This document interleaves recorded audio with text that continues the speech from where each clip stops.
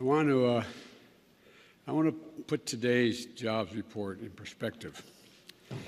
And look, when we came to office, we knew we were facing a once-in-a-century pandemic and a once-in-a-generation economic crisis.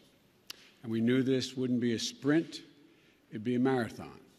Quite frankly, we're moving more rapidly than I thought we would.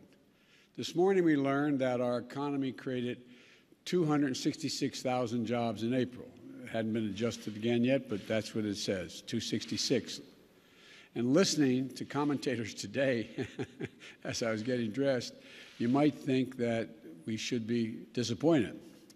But when we passed the American Rescue Plan, I want to remind everybody, it was designed to help us over the course of a year, not 60 days, a year. We never thought that after the first 50 or 60 days, everything would be fine. Today, there's more evidence that our economy is moving in the right direction. But it's clear we have a long way to go. All told, our economy has added more than 1,500,000 new jobs since I took office. That's the most number of jobs created in the first 3 months of any presidency in our history.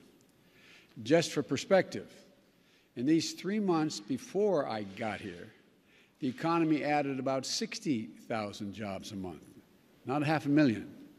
In the 3 months since I've been here, the economy has added 500,000 jobs per month. And this is progress. And it's a testament to our new strategy of growing this economy from the bottom up and the middle out.